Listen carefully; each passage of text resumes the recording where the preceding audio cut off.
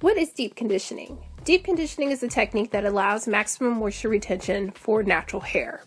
It is a step that should never be missed and repeated 1 to 2 times a week depending on how dry your hair is. Some of my favorite deep conditioners are actually from Shea Moisture, which you can find at your local Target or drugstore.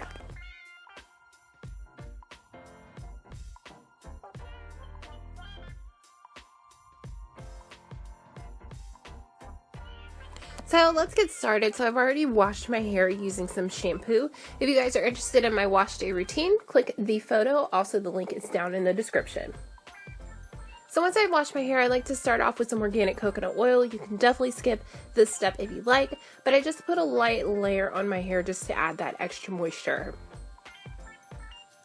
Now moving into our mask, I'm using the Shea Moisture High Porosity Moisture Seal Mask. This is by far my favorite.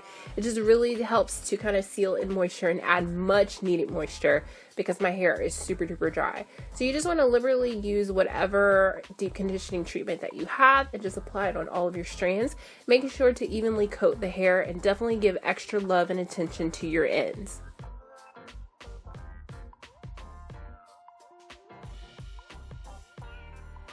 So once I'm done with that, I like to just twist it up, keep it out of the way, and then I like to move on to the rest of the hair, following those same steps of applying the coconut oil liberally to the hair, and then moving on with my mask, making sure that I am evenly coating all of the hair as well as my ends.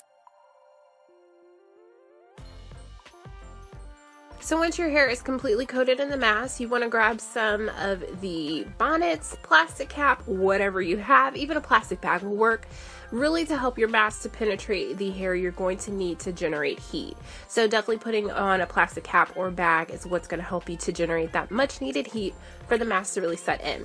So one option, you can take a microfiber towel, wet it in some water, pop it in the microwave, and you can actually pop that on your head to add additional moisture. But I actually like to use a blow dryer with one of the hooded caps. I sit in this about maybe 10 minutes or so just to allow the mask to do its job. Once I'm completed, I rinse completely out of my hair and condition, and this is what my hair is looking like. So much better.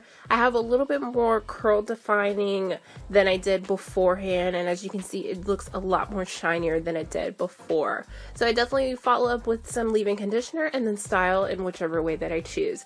So I hope that you guys enjoyed this tutorial. Don't forget to give this video a thumbs up, leave your comments down below, and don't forget to subscribe. Until next time, I'll see you guys soon.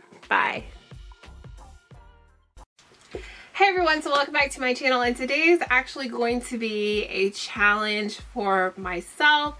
I decided to participate in the Black owned makeup brand challenge. So it's actually a